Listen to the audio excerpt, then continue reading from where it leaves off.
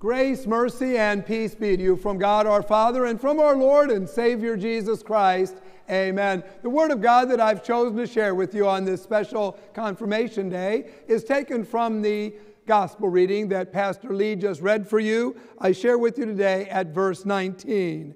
Jesus says, "Go and make disciples of all nations, baptizing them in the name of the Father and of the Son and of the Holy Spirit, teaching them to obey everything I have commanded you, and surely I'll be with you always to the very end of the age." This is the Word of God before us this morning. Please be seated. Well, confirmands, today is your very special day.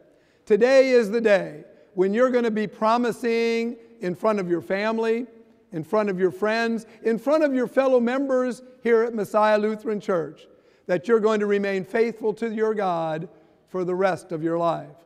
Today is certainly a very memorable day for each one of you. If any of you have ever worked on a team, you know that there are certain things that will make a team productive, and there are certain things that will make a team unproductive. For example, if a team wants to be productive, the manager will give encouragement to the employees and will give rewards to the good workers. That'll make it a productive team. But there are certain things you can do that you make a team unproductive as well. For example, if the workers, if they work slowly, if they try to interrupt the flow of work frequently, if they blame their poor work on their tools or on their equipment, well, that'll all contribute to an unproductive team. Also, for managers, if the managers reward people who are doing poor work, or if they avoid important matters, or if when there is something important, they call together a large committee, talk about irrelevant matters, and proceed with caution instead of action. Those things will make a team unproductive, right? Well, I know from reading the Word of God here today that God wants us to be productive. God wants us to take action in our lives. Look at the Word of God before us here today. Jesus has just risen from the dead.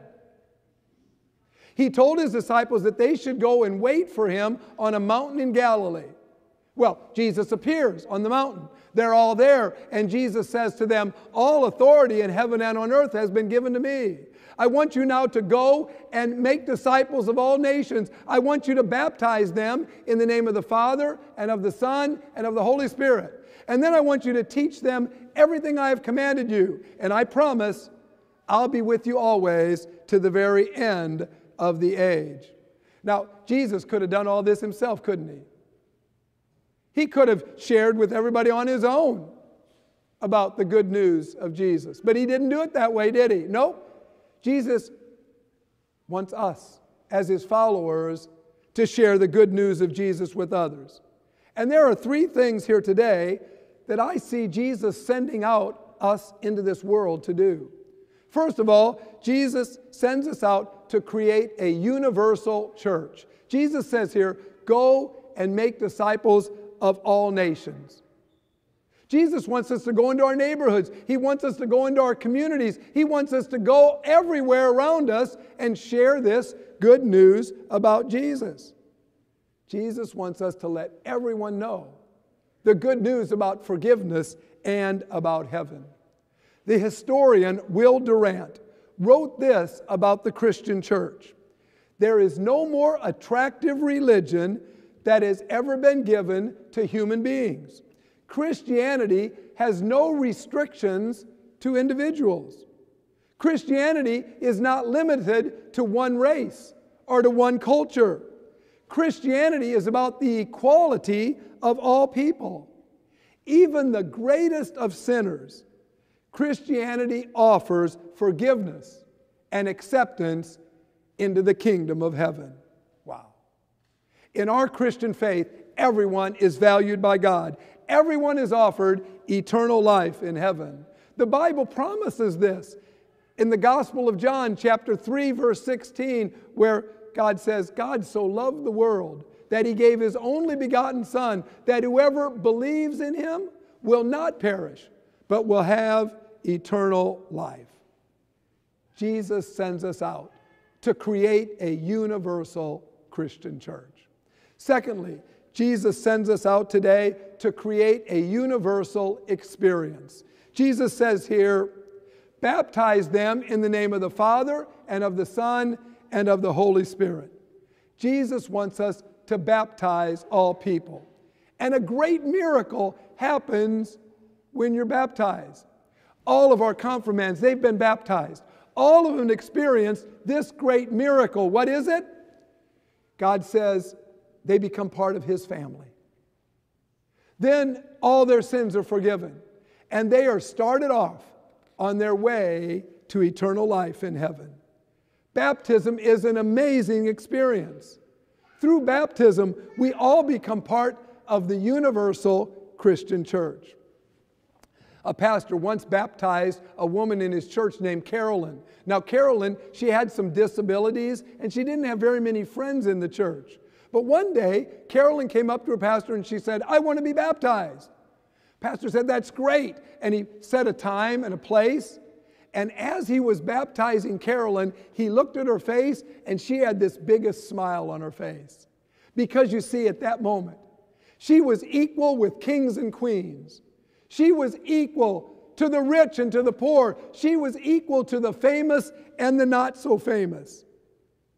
She was part of the universal Christian church. We've all had this experience when we were baptized, didn't we? Just like Carolyn, just like our confirmands here, you were baptized into the universal Christian church. We all had this amazing universal experience when we were equal with all other Christians. Thirdly, today, Jesus sends us out to create a universal ethic. We all have a common ethic of love for God and love for other people. Jesus says to us today, teach them to obey everything I have commanded you. Now, what did Jesus command us to do? Jesus commanded us to love the Lord our God with all our heart, with all our soul, and with all our mind. Jesus commanded us to love our neighbor as ourselves. Every believer in Jesus should be known for their love for God and their love for other people. That's the best way that we show we're Christians, isn't it? We are living examples of Jesus on how to love God and how to love others. When Bob Pierce was a teenager, he had a wonderful Sunday school teacher named Elizabeth Hunter. Elizabeth was one of those teachers who made the Bible just come alive for her students. She was a great teacher. Well, Bob told her that she was responsible for him going into the ministry. You see, Bob Pierce, he started a Christian organization called World Vision. And this organization of World Vision went on to provide food and clean water and health care and education to people all over the world. Bob said that Elizabeth gave him a little book in the Sunday school class. And in this book, Elizabeth had written these words, to Bob from Miss Hunter. My prayer, my deepest desire for you is that you go and make disciples of all nations. Wow. Maybe some of you confirmands here will someday become a Sunday school teacher. Maybe some of you out here today will become Sunday school teachers. Maybe you'll get the exciting challenge to be able to share this great news of Jesus with others. Confirmands today, Jesus is sending you out to make disciples of all nations. Today, Jesus is sending all of us out to make disciples of all nations. Jesus wants us to be part of the universal Christian church. Jesus wants us to be part of the universal experience of baptism. Jesus wants us to be part of the universal ethic of loving God and loving others. Jesus wants all of us to lead people to know him as our Savior from sin and death. Jesus wants us all to lead people to how they can have eternal life in heaven. God bless us all as we continue to do this today and always. Amen. Please now stand as we join together in the next song of praise.